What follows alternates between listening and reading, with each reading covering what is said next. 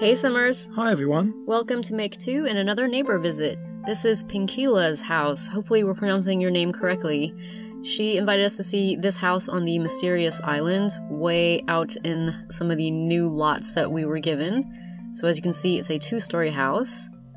And as we go in, we're gonna see it's very atmospheric. Look at all the sort of dark colors. Yeah, it's dark, it's haunted, and Pinkila's told us that it's a magical house, which is kind of pretty obvious when you see all the decorations and crazy stuff going on. Yeah. But I just think it's a really well-designed family home. It happens to be haunted and magical, but it's just a really nice structure.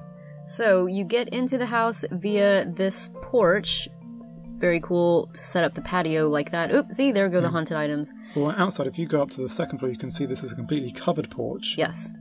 Which is nice. There's a cool little entryway here for the actual front door to be underneath that overhang. So as you go in, you get into a long corridor. Off to the left here is a combined kitchen and dining area. And you, of course, got all the haunted cabinets and countertops and all that stuff. It's a crystal ball here for that touch of magic just to begin with. And then, of course, I like the alternating red and black chairs around that's nice. Dining table. I like also, too, that all the countertops have food or things on them. Yeah. So everything's ready to go to feed all the family. Then, let's see, if we just go off the back here, this is a bit of a sitting room. So looks like, again, that alternating red and black theme is still here. Off the back here is a library with these magical bookcases unlocked from completing, I think, the Book of Spells quest. Back here is a small office off of the library. That's really cool. Yeah. I love these Egyptian chairs. These are Egyptian chairs, by the way, called that in the home store. But I don't use them often, but I just think they're so chic. Yeah, you've got to have the colour theme to match them because they're so specific, but they work perfectly here. I don't know that you have to have a matching color theme. It's just like a bold piece of accent furniture, perhaps. Okay, so use them more. Then, let's see, if we go this way to the right off of the hallway, you have open set of doorways up to the staircase, so we'll hit that in a bit. But just over here is a guest bathroom, and then through here is a bedroom.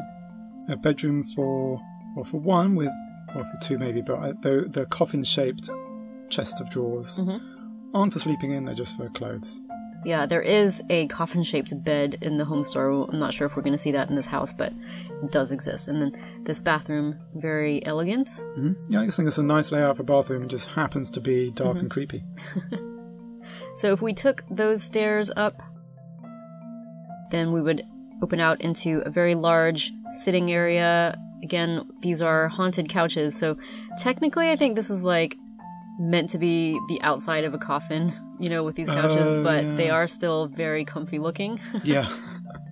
They look very plush. Yeah. Off of here is access to that balcony that we saw overhanging the porch. So you've got, this is really nice, that Cupid statue. I think that just adds a lot of atmosphere to this kind of house. And then, of course, the balcony just keeps going this way. And you can also access it from a different part of the house, which we'll see in a bit. But before we do that, let's just go through here. Again, a pair of open doorways, and then into the upstairs hallway.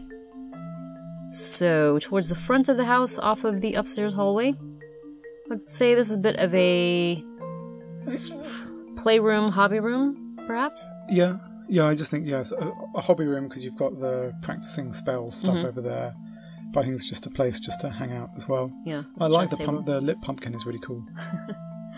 Now this is actually kind of cool. So through here, I think this is meant to be actually technically outdoor space. This is a balcony with a outdoor park bench here, because this is balcony flooring, but it's just covered by the roof. Yeah, if you have areas that are outside surrounded by inside stuff within very, very close together in terms of blocks, it won't get rid of the roof.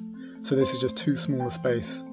If you had a flat roof though, then the flat roof would expose, I think. Like a hole in the roof, basically. Yeah, the hole in the roof. But it's kind of a cool thing to have, like just a little nook inside the house.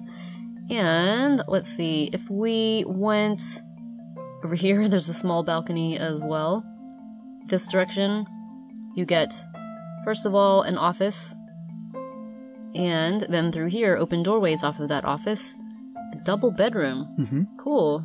Yeah, and those are really good beds. They fit very well with those walls. Yeah, these medieval style beds. Yeah. Then off of the hallway in this direction is a large shared bathroom for the upstairs.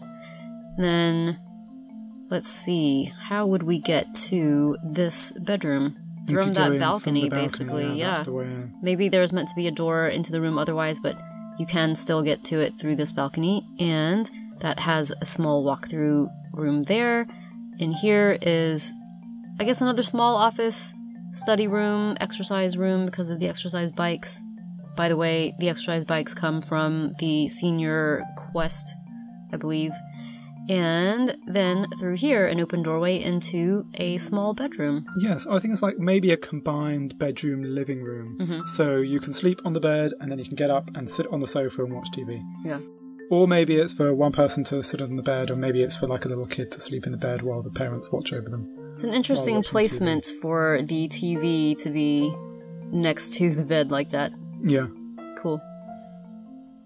Then, let's see, if you wanted to check out the yard of the house, first of all, there is an enclosed patio area which is accessible from this gate here, and there's a nice tree and a towel for sunbathing, and then a huge foresty yard area. Yeah, you can only pack the forest so dense in Sims FreePlay. It won't let you make them more dense, and this is as packed a forest as you can get, but I think it looks really cool. And you've also got a little pool there. Mm-hmm. For toddlers. Yeah. And then you have this, some more tea sets for toddlers. And then this broken pathway, which is a set of individual small patios, all styled the same way, which snake around to the house, basically almost to the front, which I think is just a really nice touch. It shows this house has been there for a while and it's aged over time. So that is the roof view of the house. Hey, wait, are there any windows? I think maybe, this family possibly has a lot to hide inside their dark, magical... vampires or something. Yeah, one of the Sims was called Wednesday, and I thought maybe that was a nod to the Addams family. Hannibal Von Det. Yeah, I don't know whether Von Det means anything. Yeah, Pinkila, or if anybody else knows, please let us know in the comments. But yeah, maybe they are vampires, or maybe they just have something to hide. So thanks so much again for the invitation. Hopefully you guys enjoyed the tour. Please let us know in the comments what you think, and in the meantime, if you are new to our channel, feel free to subscribe because we've got plenty more Sims FreePlay videos on the way. Thanks for watching.